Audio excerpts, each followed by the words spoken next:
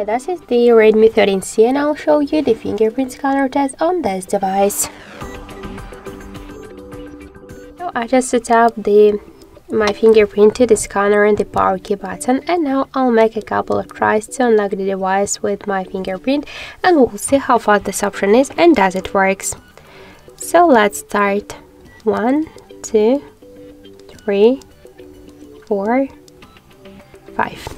As we could see, the fingerprint works here fast, correct, and we just unlocked the device successfully without any problems. So you could try this unlock method, but don't forget that the fingerprint is less secure than the passcode or pin code unlock methods.